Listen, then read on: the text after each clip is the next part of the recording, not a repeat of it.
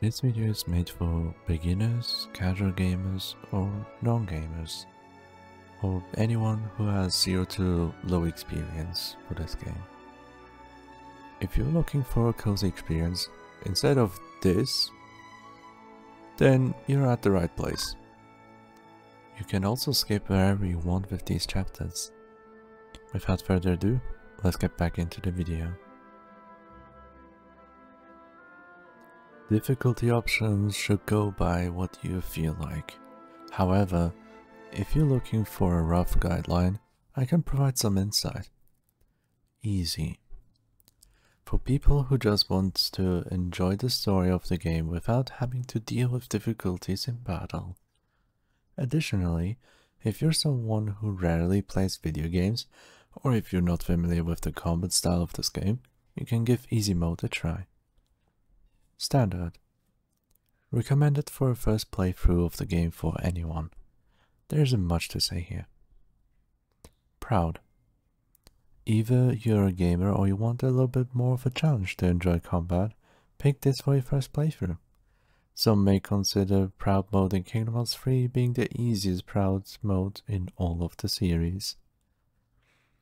Critical. Stay away from this mode unless you're looking for a real challenge. I recommend this to people who completed this game before. This is for the gamers who want to feel proud of themselves. Pun intended. Definitely not a comfortable way to play this game though. Easy codes in general help you with roadblocks. This entire list of settings will help you go through harder difficulties without much worry, as you can tune it to your liking. If a boss fight is too difficult, you can turn on HP recovery and more to practice fighting it. If you feel like it, you can go back to a previous save file to redo the fight, without the easy codes if you so wish. The freedom is yours. One of the biggest upgrades easy codes give you is the gummy ship setting, where you can set everything at max. Look it up. I know many people who don't enjoy these battles, and this setting will make it easier to you. Me on the other hand, I'm addicted to it. These three choices are more up to your preferred style. The main difference here are the stats that you start off with, mainly HP and MP, and nothing more. If you're reckless and don't want to think, pick Vitality for the highest HP stat to start the game off with. Magic is really strong regardless, which is why I leave this decision to your preferred style. Similar to the previous decision, this one determines when you learn the abilities with Sora. Guardian is the easiest due to abilities that help survival come by earlier. Again, pick what you prefer. The easiest one to play through will be the Vitality and Guardian combo by far. Attractions are strong, easily obtainable, and there are abilities that further increases the chances. They are, however, a huge immersion breaker as it takes you out of the usual combat view and you're completely invulnerable throughout the entirety of the duration of these attractions. I recommend not to use it unless it's necessary. Use the Keyblades you obtain. Each of them have their own abilities that you can unlock by leveling them up. Since you already have 3 slots for Keyblades, this should be a no-brainer. Following right after, each Keyblade has its own form change that will mix up the way you battle. Most importantly here is how magic works with different form changes. If you find the time, try every magic spell with each form change and find out the changes yourself. Links are underrated and can be quite strong, yet some of them require more thinking. Each link has its own strength. Try them out and see what you like. They can be fun to play with. I think there might be some ingredients around here. Jokes aside, this feature is underrated and underused. Even I rarely ever utilize this. If you struggle anywhere, Try to eat a full course meal, as they also give a special bonus ability for the duration of the meal. Harder difficulty, the more important this feature will get for you. It might get tedious, but focus on the fun side of the collecting. The lucky emblems can give you really good gear to equip. It's mandatory to collect all 90 emblems for the strongest weapon, but you also get a very good accessory item if you do get them. Highly recommended, as it can also be a fun addition to the base game. Make a challenge with your friends perhaps, who can find the most lucky emblems.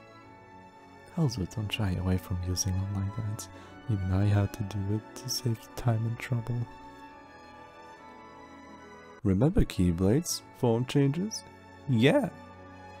Some form changes change how the magic spells work slightly. Now that you know the secret of magic, go have fun! Now you know about the mechanics of the game, but there's one thing missing that might help you in the future. Full course meals that give the EXP incentive ability. Time to grab some ingredients, buddy. Yes, we're to talk about easy ways to get XP and level ups, but in a quick fashion.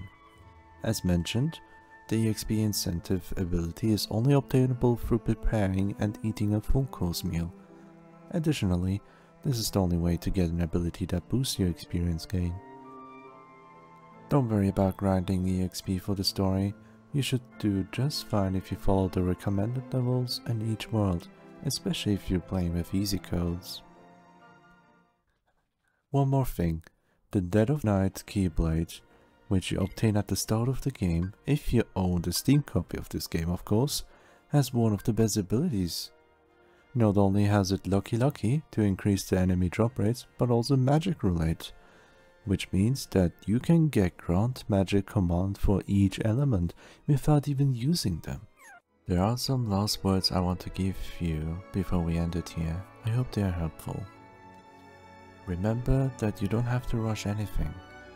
There's no event that is time locked and you can't return back to it and miss the sweet rewards. No, this is a single player game. If you get stuck, you can just visit the previous worlds and farm some level ups. Meanwhile, you'll be farming enemy materials passively, which you can then use to synthesize items in the mobile shops. If you don't understand something, there's always someone you ask for help. Ask a friend, on Reddit, or even in the replies to this video. I'll respond to your question as soon as I can, and you will always find information if you seek them. The community got your back. Lastly, just go grab some snacks and drinks, as some cutscenes can take quite a while. Another great way to enjoy these games is by having a friend watch you play and accompany you throughout the journey. You'll definitely have some fun moments and to remember. I just recently started doing such a run with my best friend where he makes the decisions for me and I have to adjust myself. It's a fresh breath of air for me and it hasn't been fun like this for a long time, honestly. Thank you for watching. May your heart be your guiding key.